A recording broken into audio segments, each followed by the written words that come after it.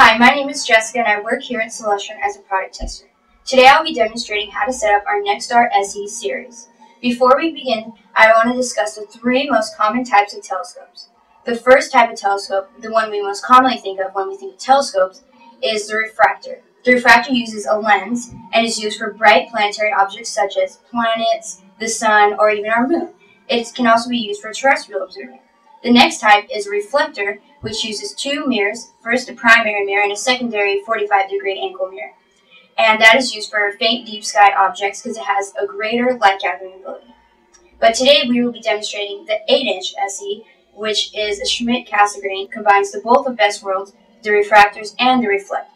So now we'll begin setting up the tripod. First, we want to adjust the knobs, loosen them to the right, and we're going to extend the legs, and then make sure that the knobs are fully tightened. We're going to do this procedure with all three legs.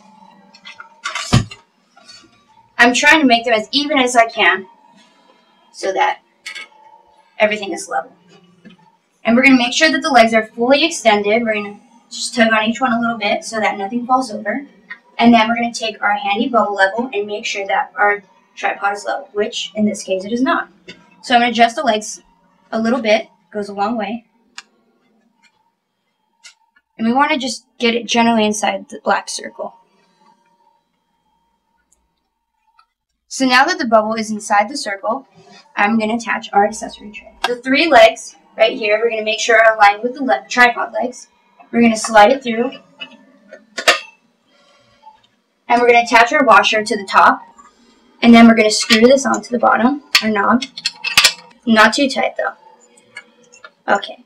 Then I'm going to insert all my accessories for easy access.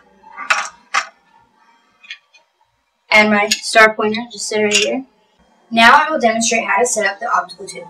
First, we're going to locate all the 3 feet, and we're going to try to align them up here as best we can. So I'm going to gently lift this up. It's not that heavy. You're going to align them.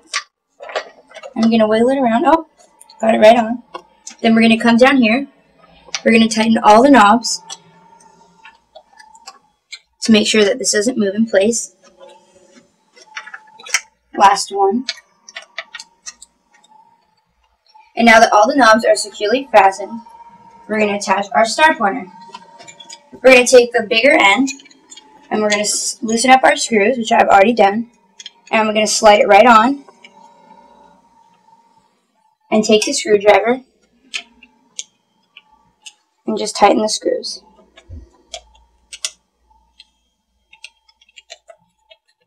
Okay, next we're going to attach our 90-degree diagonal. We're going to use the metal part, and we're going to loosen the knobs,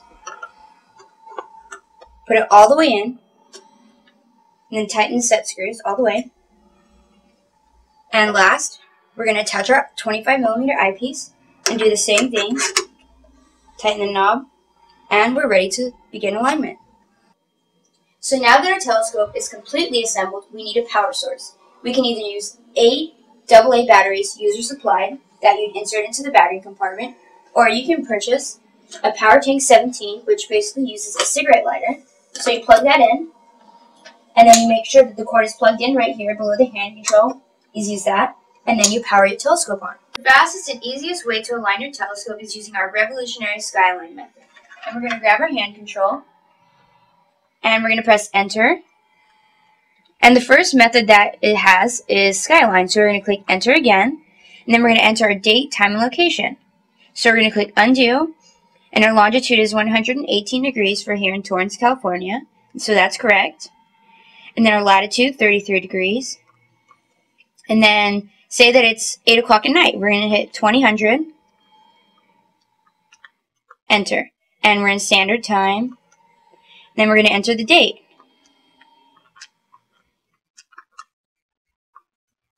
So now we're ready to align. We want to make sure that our star pointer is aligned with the main telescope. So now that we've entered our date, time, and location, it's going to say skyline. Press enter to continue. So I'm going to press enter. And first we're going to center our first bright object. But since we're in a room, we're going to pretend that there's a bright object over here. So we're going to slew our telescope to the first bright object I see. Remember, it could be any planet, star, or even moon. So once I'm in the general area, I'm going to make sure that it's centered in on a star pointer. And now it is. So I'm going to come down here, make sure it's in our eyepiece. And now that it is, I'm going to hit enter. And now I'm going to align it, which means to center in the field of view. So I'm going to hit align. Now we're going to do that with the second object. And I want to do it kind of far away from the other object so that it gets an idea. And we're going to go, so I'm going to see another bright star over here.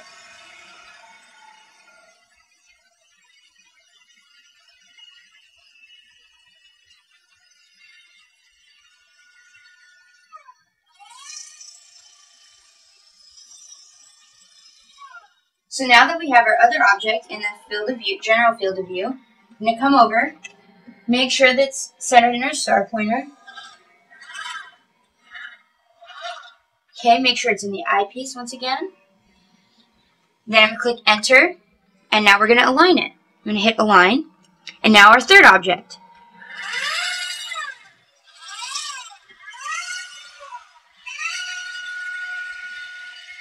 Okay, so I think I'm in the center general area. So I'm going to go make sure. Okay, it's centered. Let me double check my eyepiece. Hit enter. Now I'm going to line it and click align. Now it's going to say skyline, please wait. Now that our match is confirmed, we can hit undo to see which objects we chose. The first one was Alcade. Second one was Mizar, and the third one was Alioth.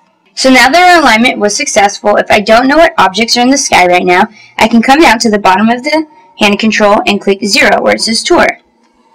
And if you use the 6 and 9 arrow keys, you can scroll up and down, viewing all the objects that are visible. And say I want to see the Helix Nebula, click enter, and the telescope will automatically zoom to it for you.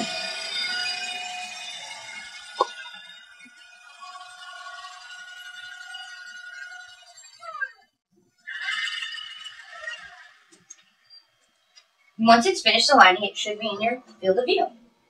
But say you do know what's up and you want to see Jupiter, you see Jupiter over there, we can click undo,